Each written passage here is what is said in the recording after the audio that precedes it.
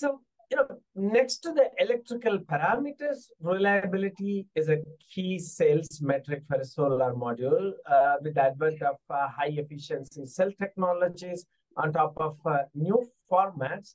The equation for module reliability has become quite dynamic in the recent times. So the new cell technologies such as TopCon and heterojunction are requiring alternate packing materials compared to PERC.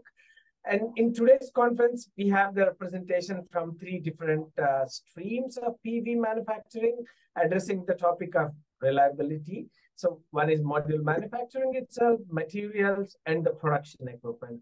So taking also this as a template for the panel discussion, we will further discuss the reliability aspect of the reliability aspect from the different perspectives, module manufacturers and material suppliers and production equipment. So basically, Christian, Imco, and Paulo, respectively, representing these three segments. So now, not only we have a lot of innovation in recent years, module prices have been hitting rock bottom, more or less, week after week for many months. As you, I don't know if you're aware, but we also have our price index at TaiyangNews, which we publish on a weekly basis, from which you can already see that. So this also means companies need to look for less costly components and higher amount of cost pressure, which obviously have consequences on reliability. At least this is what happened in the past. So how is the price pressure is impacting quality and reliability of products in general? So question to all. Maybe from the module point of view, it is difficult to put exactly into numbers. I think that what it means is that customers have to be quite cautious about what they buy, so that they make sure that they buy products that have been manufactured with the right components and not with some components that have been sold cheaper, but maybe don't have the same performance. At the same time,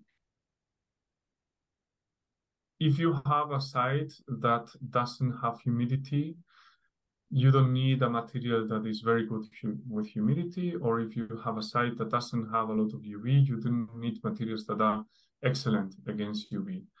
So it is not a blanket statement that, and module manufacturers, we in general, fine-tune these things as well according to the customer exact necessity.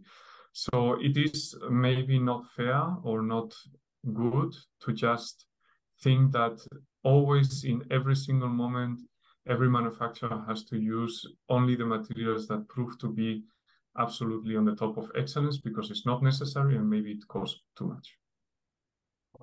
That's interesting. So, Imco, what do you have to say on that? Yeah, I think if I refer to the backsheets, I think, like I showed, there's not so much to reduce the cost for a backsheet supplier. Of course, he has the economy of scale, and some of the leading suppliers can benefit from that. But at the moment, prices go that low that even those suppliers cannot have a profitable business, and it's more like how long can they survive, and whether that will push them to reduce the cost and bring reliability of their customers down is it's impossible for me to say. But I mean, it's like I said, there are not so many strings they can pull, and that means either you go down or you really try to reduce the cost of materials. Paulo, do you have anything to say? Well, from our side, reliability or pressure that we see from customers is more on having stable or reliable production capacity, right? It comes from like the machines, the process need to be as fast as possible, and getting or out producing as better quality as possible. And it needs to be stable, of course. So the reliability also comes from that side, and that we achieve with the huge investments on R&D, developing new processes, different ways how to do the same things, testing new components, and of course keeping the cost down as well, because it's important, right? It's a mix of a little bit mix of everything, but basically it's making sure that the machine produces high speed at a stable pace, and with a stable quality output.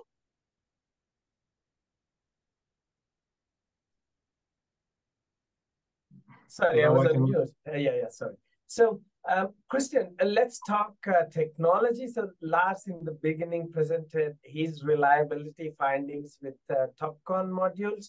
So, I think you also tried to address a little bit on how your reliability is so important for your heterojunction modules with this PIV sealing. So, sorry, are you also working on glass backsheet configuration? Because this was also the point raised by Lars, that glass is working fine with TOPCon, and there are products for TOPCon in glass backsheet configuration, but to best of my knowledge, there are not so many glass backsheets. So can you explain a little bit on this? So from our point of view, glass backsheet is not interesting for heterojunction, or maybe even in general for moving forward in the industry, because of two reasons. The first one can be solved, and Imco already was showing very good performance in terms of degradation. It is the very good isolation that glass gives to the cells, at least in the surface, right? So with glass, what we have with glass on the rear side, what we have is that the isolation of the cells is only a worry on the edges, in the holes where you have the connectors from inside into the junction boxes. So we move the issue from being a generic issue that you can see in every cell if there is a water ingress in the module through the backsheet, to something that you have to control on the edges. And that led us to think about combining edge sealing and glass backsheet as a whole. If I look at the market, current 2 square meter modules or under 2 square meter modules for residential are only 22 kilos with glass due to the thinner glasses. And if you look at the utility scale, you see bifacial is a necessity. Additional to that, in CNI, clamping on the short sides is something that on flat roofs is a necessity. And on larger sites, mechanical stability of the module with wind, mostly, with snow in some regions, is a must. We see that all of that points to glass. All of that. There are applications where you want lightweight modules, and you go glass backsheet, transparent backsheet maybe even, but we see this maybe as a niche moving forward and not as the main application field. So that's why we moved to solve in glass, let's say, the reliability. And for the moment, we don't plan yet, as of now, to have glass and then backsheet on the rear side. Having said that, now that it is possible, let me just show you here, just for a second, that I don't have the background. Oh, I cannot change that the background is shown. Okay, it doesn't matter. I wanted to show you that historically, there are glass backsheet heterojunction modules that have been performing perfectly well over 20 years. So as Imco said, reliabilities maybe can be solved. So I don't want to hit that as a point, because that's what technology is for. Yeah, perhaps I can also share some experience from our side. It's not so much with TOPCon, but especially in heterojunction. If we sample our materials to our backsheets to heterojunction suppliers, we never know what comes out of their results. And by now, and I was also strengthened by the presentation of Lars, is that my conclusion is that at this moment, heterojunction cell developers is still in development. So I know, and probably that's where Lars refers to, there are a couple of heterojunction cell suppliers who can make modules with glass backsheets, and they can fulfill 25 or 30-year warranty, no problem. But there are also suppliers with heterojunction cells. They are so sensitive to water that if you only use a backsheet if you add something like aluminium barrier or so. So it really depends on the stage of where these heterojunction cell suppliers are in their development. And I assume that in 5 years' time they will be as good as the Topcon cells in water sensitivity at least. So then I don't see, and I must also see say the whole discussion on glass backsheet, glass. I mean, it's a lot of honor for a backsheet, but to be honest, this is not. I mean, backsheet plays a role, but there's also the encapsulant. There's also the frame. If you talk about mechanical load, so I would say we should think much more from a system point of view and much less in pointing to glass backsheet or glass, because that doesn't make sense to me at least. Yeah, no, sure. I think you were absolutely right over there, because when it comes to the reliability aspect, it's more an encapsulation, and the other edge sealants and frame, all these contribute. So glass backsheet has relatively less role, but this is how the industry characterizes a particular module type. It's either glass or black sheet, glass backsheet. So just also reflecting a little bit on this segment, this main classification. So now, for many reasons, most of the module makers are really preferring glass. So like Christian said, so do you see that the pendulum is coming back sometime in the near future to backsheets? Because at one point, backsheet was the major or the mainstream. Yeah, I would. Well, I mean, there's a lot of buts there. I mean, if you go back in time, indeed, it used to be glass backsheets, and then we went to the bifacial modules, and sheets were not that good. So they quite a number of these first generation transparent backsheets, they failed, and that was where the industry and especially investors, because we're talking about utility scale, so that's driven by huge investments, and about then you talk about bankability and trust, and that was where glass really advanced. And what we see now is that in the second generation of transparent backsheets, the performance is much better. It's much more reliable if you produce modules with these transparent backsheets, but they were still too expensive. And now we are at a stage where also transparent backsheets tend to be cheaper than glass. And I think that is, I would say, the opportunity where backsheets or transparent backsheets might get some market share again. But like I said, there's a lot of what's, and it's difficult to predict. And now I'm talking about utility scale. I still think in rooftop, also commercial, industrial, where weight plays a role. There is still a huge drive for glass backsheet modules, also in the handling, so to place it on the roof. So, Ignacio from J Solar has also expressed his views about the glass backsheet configuration. So, but in this entire configuration, backsheet is not the only one. So it's more like encapsulation also plays a major role here. So how much it has the impact on backsheet? So how much role you can, as a backsheet maker, you can play in order to make the entire system more, work towards equating to the backsheet? Well, that's one of the reasons why we also are developing encapsulant material, which perfectly matches with our backsheet. But I mean, there are sufficient encapsulant players in the world who have very good products and can make a great match with our backsheet. So, like I said, it's more on the system level which we need to improve than looking at individual components just as such. So do you have any specific products for heterojunction and TOPCon as of now? For TOPCon, we don't see any issues in durability, reliability. So if we test TOPCon cells,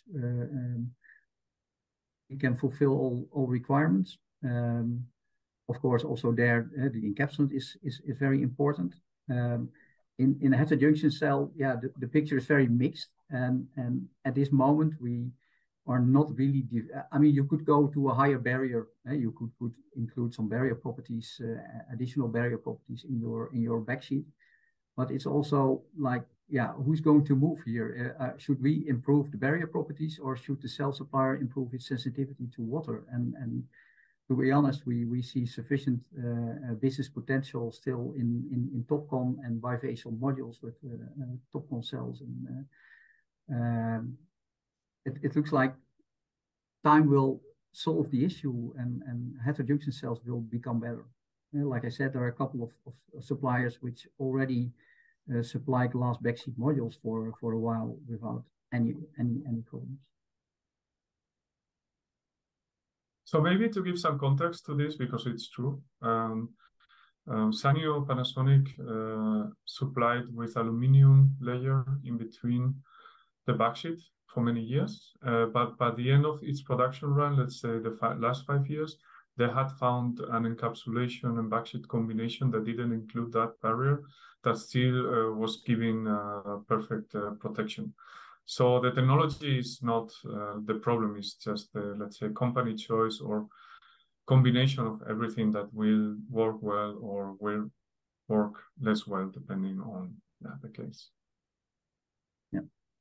So Paulo, let's look at the production equipment side of the thing. So what are the recent developments in interconnection equipment towards ensuring or even improving the module reliability? Well, it depends on which technology we will be talking about, but basically, I think it's on the soldering way. The soldering stations have been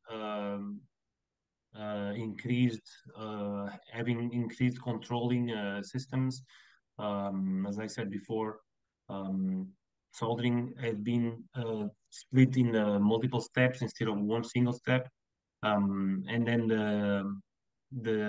not related to the machine itself, but the development of materials used for interconnecting the cells also plays an important role, because then it will impact what kind of process you can use.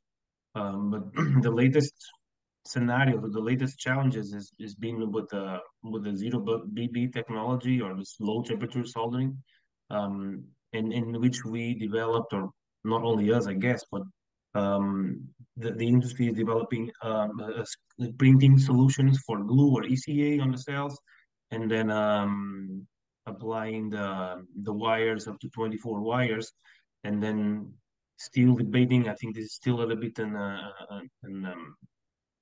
undecided or unclear what is soldering should happen at the stringer or soldering should happen at the laminator, and what kind of glue should be used or the ECA should be used. But basically, on the equipment side, you have to develop, or bet your R&D resources on ribbon handling, accuracy and controlling, and soldering monitoring as well. So basically, it comes from these two main key points, which is wire controlling and soldering temperature accuracy. So, now there is a real trend, and you have also shown that there is SMBB is really the trend. So is 24 bus bars is the maximum before going to 0 bus bars? Yes, and actually 24 bus bars, it's not 24 bus bars, it's 24 wires, because the 0BB, it's a cell without any bus bars, right? And though in that cell, it will be applied 24 wires, 24 connectors, let's say. Exactly. That's the maximum that we've been using for not non-soldering solutions. So we call it gluing or applying ECA, so low temperature solutions. We have been doing maximum 24 wires. But for TopCon, the maximum that we see, and it's ideally the optimum number of bus bars, it's 16 and 18 bus bars, depending if it's M10, M12. But usually you don't go more than 18 for TopCon solutions. So then I also heard a foil-based interconnection is also widely discussed in China. So have you heard about it, or do you have any details to share? We know about it, but this foil thing is, I think, is what we call MWT, right? But we are not betting too much efforts on this so far. Main reason is that the cost related to this technology is still high, and we are reluctant about this technology being able to succeed, because it's as you see, the industry is been moving glass, transparent backsheets, also because cells are being bifacial, and once you do MWT or this conductive foil based foils, then you're not going to have a bifacial aspect of it.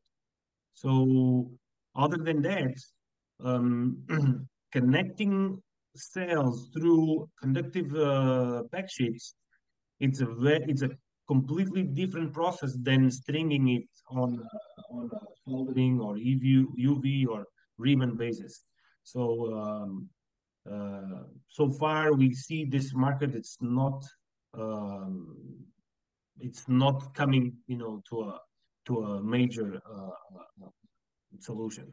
So we have not been investing too much on this, but we know about it. Perhaps we are a producer and seller of conductive backsheets, so perhaps I can also add something. I mean, partly, well, you're right. I mean, it's still a niche market, and what we see is that we mostly find our market in the residential markets. You're not talking about bifacial modules, and in a market where high efficiency modules, where aesthetics is relevant. So that's one major market, and where we also have good customers. And the other one is more in the integrated, building integrated or vehicle integrated, because the conductive backsheet gives you a lot of flexibility in design. So how do you position your cells, your strings, it can be curved. So that is a big advantage for the conductive backsheet way of cell interconnecting. Yes, I agree with you. Yes, it's true. But from that flexibility will bring, from the equipment standpoint, it will bring very high complexity and very low volumes. And we are a company that we focus more on high throughput and more standardization, let's say. But it's true. I mean, who knows? Maybe in the future, and if there is anybody that can come up with a tool that can standardize or make this flexibility of aesthetics to be possible in a production environment. That's already existing. That's not an issue. So the whole automation is already completed, I would say. A high cost, I mean, we're selling and we're able to sell in a highly cost competitive market. So I would not classify it as high cost. Okay, so what do you think it is the biggest bottleneck or the biggest challenge of this technology? Well, I would say so far it has been availability of cells. So we have been focusing, or let's say we have been selling our conductive backsheet to customers which mostly used MWT cells. So they and it's very difficult to get WT cells, especially with the whole fast development of cell generations. Then that made it very difficult. But now with the advantages of IBC cells, which are intrinsically back contacted, that's also what Imco showed. Then it becomes much easier. So that's also why we believe that we're entering now in a phase where it will be one of the main bottlenecks is going to be taken away. Okay, so there will be ramp up of cell manufacturing, right? If let's say our customers who can if they start switching to IBC type of cells or HPC, then they will have much more availability of cell types. So going back, we are waiting for this to happen so we can jump into this market, because we look for usually, of course, we look for the biggest trends, and then we invest on it, and hopefully it will become a big volume. But so far we haven't looked into. I mean, we haven't invested in any R&D related to MWT cells. Yeah. Okay, so I think we are also running out of the time. So just I want to have one final question. So, what are your 3 key takeaways from this reliable module design event? Any order? I would say we talk too little about sustainability, at least. That's an important one, and then not only mean circularity or the waste problem, but I think also about traceability and transparency. And another takeaway from my perspective is that now from the presentation, I take it that the biggest risk of reliability is actually in releasing technologies too early. As it's like it's going in waves, and that's something. I don't think we can avoid it, but it's something to realize and somehow adapt to it. Okay. So just to answer your first query, Imco, we have a special platform for sustainability. So we try to differentiate between reliability and sustainability. So that's why we intentionally kept it aside, because we had another platform and another theme that we covered in the past. So Christian. So from my side, I'm very happy to see that all major players are adopting standards about the durability of the products, such as the IC standard that tries to address that, and that most of the players are open enough to talk about some things that don't work. Imco mentioned, I think it was you, just a few minutes ago, that the first generation of transparent backsheets didn't perform as they should have. And I remember at the time doing webinars like this one and saying, yeah, we are doing glass because we are testing that and we don't like the results. And the people from that company that made those backsheets were very angry and saying that's nonsense. Everything was perfect and we were so bad and everything like that. And I'm glad to see that big players, all the big players are saying like, look, this has been tested. It didn't work so well. Let's do it this way until we get a solution, but we see the solution and we will test everything and then you will get the good information. This used not to be the norm. Maybe 2 or 3 years ago, people or many manufacturers were kind of hiding behind not sharing information. And I'm very glad to see that this is changing. I would like to see that across the board and maybe less just things like, yeah, we do test everything and we qualify our suppliers, whatever that means, because it means nothing. But it's the right direction. So Ignacio's presentation for me was really quite positive. I'm very glad to have seen that, for instance. Paulo? So from my side, it's nice to see that, this kind of platform so we can share information and we learn from each other. And also we see that, at least for myself personally, that there are different, in a time that there is many different technologies to be being developed, like zero bus bar, IBC, MWT, and discussing about the reliability of each of them. It's important because it's going to play a major role in this technology being successful or not. So I think it's a good platform to learn, to share, and I still don't get I mean, this race between these new technologies, IBC, AJT, Zero BB, and TopCon, SMBB. So it's clear that SMBB now is on top, but I guess future will come with AJT and or IBC, and then it's nice to discuss the reliability of each technology because there are a lot of challenges on each of them. So yeah. That's okay, great. Yes, there are several challenges, but there will be solutions also. Yeah, that's we are here for, right? Yeah, The great. ones who get them faster are going to be more successful. I mean, that's it. So this is a good platform to identify where you should go. Yeah. Great.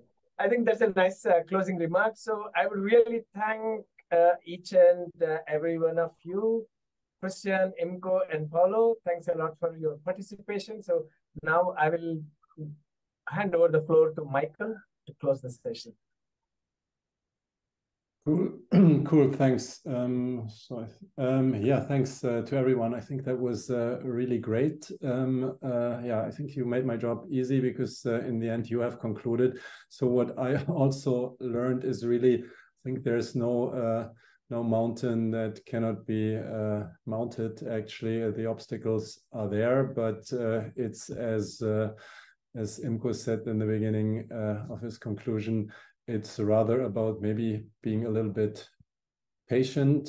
So both on the producers and on the consumers side, also careful on what you choose for. The solutions are there, but it takes simply time to develop them.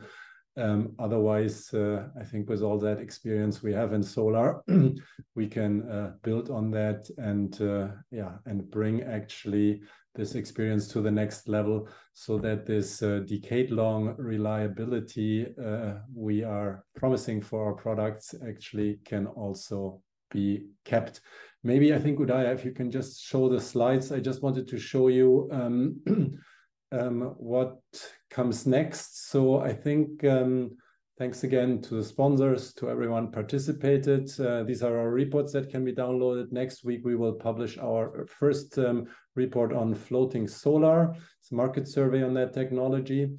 And we will have soon a next webinar that will be no conference, but a webinar which we will do together with Trina Tracker, and where we will simply look into digitalization of power plants, also to make sure that we can simply meet the needs regarding reliability, durability, but also the needs actually of the power markets, because of course trackers play an important role about making power supply easier to digest for the grids, which are not being built out as quickly as we and our friends from wind would need it. And that's true both for the distribution and the transmission level. So we will dive deeper into that. We will also have together in this webinar, not only a presentation from Trina, but also from Solar Power Europe and from PV Case. And then finally, we will conclude the year with our high efficiency event. This year, we plan to have a high efficiency solar week in the first week of December, where we will really devote one day to each technology. So we will really go deep into TopCon, into heterojunction, into back contacts, and we will also take a look into tandem perovskite. So what's next? Because we are already seeing the first companies starting to commercialize next gen cells. So that leaves me once again to say thank you to everyone who participated, the speakers, our sponsors, and also thanks to everyone who attended and that you've been so active. So if I look at the chat, I think there was a lot of communication going on. Thanks again and have a nice day or evening. Bye-bye.